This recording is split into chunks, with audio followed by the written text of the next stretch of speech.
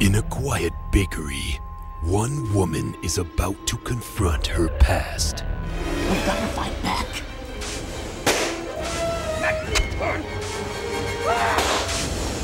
An unforgivable act of violence. It also says here that after they fried him in the chair, they cremated him and sent his ashes to his mother in Coonsboro. Something else was just left at the back porch, too. Must be that gingerbread seasoning. Ah! Heck!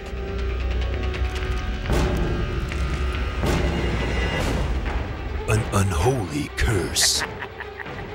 What is that fucker anyway? I think I know what. Who it is. It's me, Raptor! Why'd you come and get me? A new kind of cookie. The hell is that? Well, it sure ain't the Pillsbury fucking Doughboy. Who are you? Ah!